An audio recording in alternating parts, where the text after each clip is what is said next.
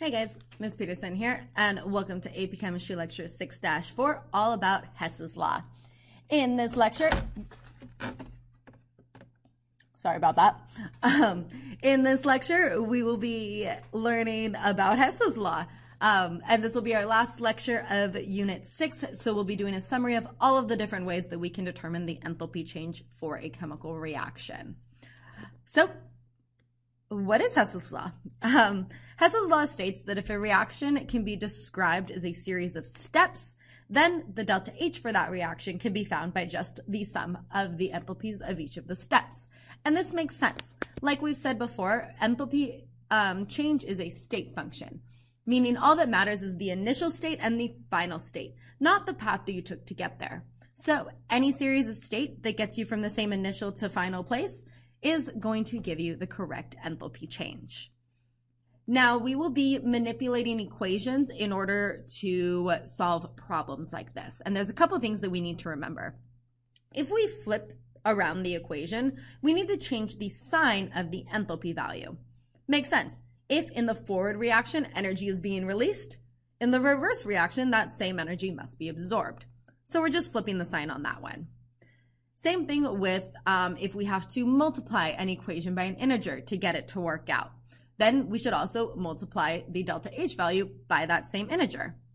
And just make sure that all of our immediates cancel. And if we're able to do that, then we can just sum up the steps just as they are. But this is going to be clear to see in an example. So let's go for it. So we have two elementary reactions. We have carbon solid reacting with oxygen gas to produce carbon dioxide, and we have carbon monoxide reacting with oxygen gas to produce carbon dioxide. These are both kind of written as formation reactions, or the second one isn't. I lied. It just has that 1/2 thing on it, coefficient. So if we want to look at this reaction, okay, well, we have to get there from our other two. Starting with this first one, okay, I need that carbon solid, and there it is in that one, but the coefficient is different. So when I write that reaction,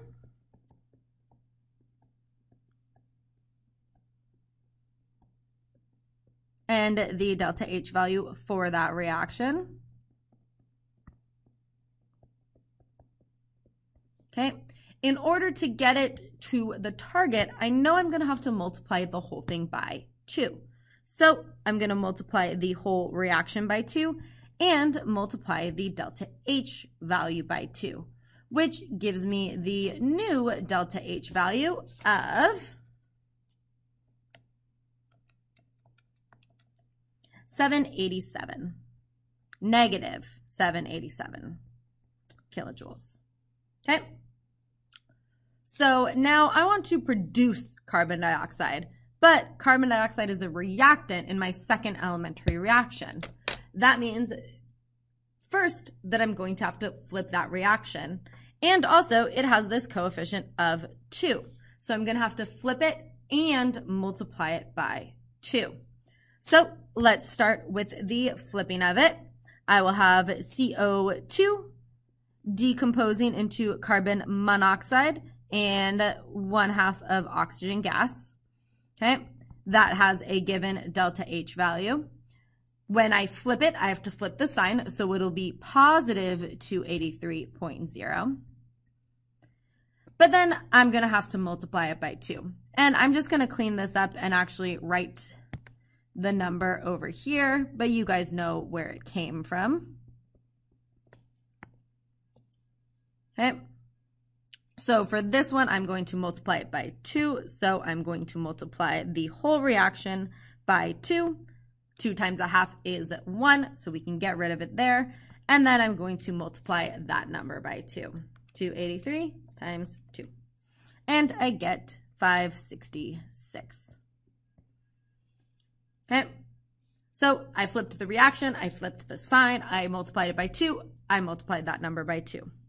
And so now let's check and see if this works out, okay? I have these 2 carbon dioxides canceling out with the 2 carbon dioxides there. I have 1 oxygen gas canceling out with just one of them, which makes sense because in my final reaction, I have 2 carbon plus 1 oxygen gas forming 2 carbon monoxide, and it matches up with my target. So then I just add these up. Okay, negative 787 plus 566 gives me negative 221 kilojoules as the delta H value for that reaction. Okay, cool. Okay, cool. Let's do another example. This one we have 3 steps, so it's going to be a little bit more complicated. Okay, it is a similar reaction. We are starting with that carbon solid. Okay, it has that 1-to-1, so I'm going to leave that reaction as it is. Just to make writing it simpler, I'm going to omit the state functions. The solid, liquid, gas, I mean. Okay, so now that one's used. I'm going to ignore it so I don't have to worry about it. Okay, now let's see. I need one of my products to be carbon monoxide, which shows up right here. So when I write that reaction, I know I'm going to have to flip it. So I have 2 CO2 reacting to 2 CO plus O2. With a delta H value, I flipped the reaction. So I'm going to have to flip the sign. It'll be positive 5 to 66 kilojoules. But also note, I need to change that coefficient, okay? This time, I'm going to be dividing the whole reaction by 2. 2 divided by 2 cancels the 2 out there. 2 divided by 2 cancels it out there. And this one becomes, let me go ahead and move that over so we can see it a little clearer, 1/2 O2. Okay? And since I divided my reaction by 2, I'm going to need to divide this by 2. Okay? And that gives me 283.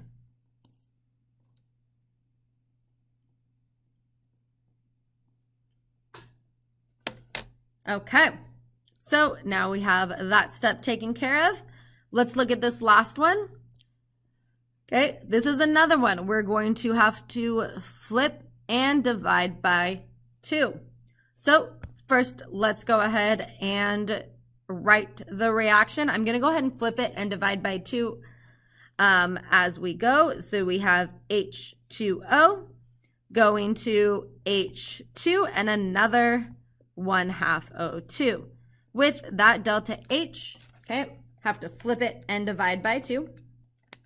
So it'll be positive 241.8 kilojoules. Okay, I think we have it, but we need to check and make sure that it does all add up correctly. So let's go through it and double check our numbers. Okay, we have this O2 here, 1, and then we have 2 halves. So that O2 is going to cancel out. We have carbon dioxide there and carbon dioxide there. So that cancels out. And I think that is it. Leaving our final reaction, carbon plus water goes to carbon monoxide and hydrogen gas. So yes, our reactions do add up to what we want. So then we just sum the enthalpy values, okay? Negative 393.5 plus 283 plus 241.8. And we get to delta H value of 131.3 kilojoules. Okay. Now, I did want to show you another method and way that you could write this out. Because some people prefer to do these algebraically, okay? It is still a similar way that we did it. But say we wanted to look at the delta H for this reaction, okay? We use the first one just as it was because it's that 1-to-1.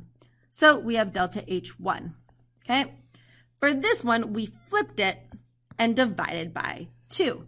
So we have negative delta H2 divided by 2. Okay?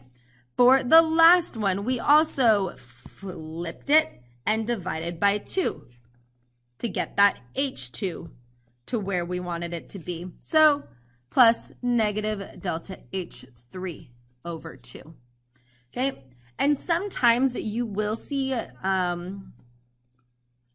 equations or functions like this written as a multiple choice option rather than having you do the math. So I do think it is good to see where those come from. Okay, cool. Okay, cool. Just making sure that yep, everything is flipped and we're good to go. Okay, we have one more. Go ahead and pause the video and try this one on your own, and then I'll show you guys the answer in a sec. Did you get negative 304.1 kilojoules? If so, you are good to go. Okay, so for this first reaction, I left it the same. Okay, for this second one, all I had to do was flip it. And then for this one, okay, I wanted that O to be on the reactant, so I had to flip it and divide by 2. To that get that coefficient of 1 on the oxygen. So then you can see I have the 1/2 O2 and then the O2 there. That's what cancels out the 1.5 O2 over there. Okay, cool. Okay, cool. So that's all of the methods that we use to find the enthalpy change for a reaction. I have them summed up in this nice little table for you. Okay. We have the 2 calorimetry methods, okay? One, coffee cup calorimetry, where we measure the heat absorbed or released by the water, and the one where we just use the calorimeter itself, okay? We can use stoichiometry to convert from kilojoules to moles to just kilojoules for a specific amount. No real equation to go with that one, just using that stoichiometry. We can use the bond enthalpies by looking at the bonds broken minus the bonds formed. We can use the heats of formation for the products minus the reactants, and we can use Hess's law. Now, I highly recommend you to go back in your notes and put a screenshot or a little like mock-up of an example problem for each of these methods, just so you guys can see those connections. But that's it for today's lecture and Unit 6 on thermodynamics. Okay, cool. Okay, cool.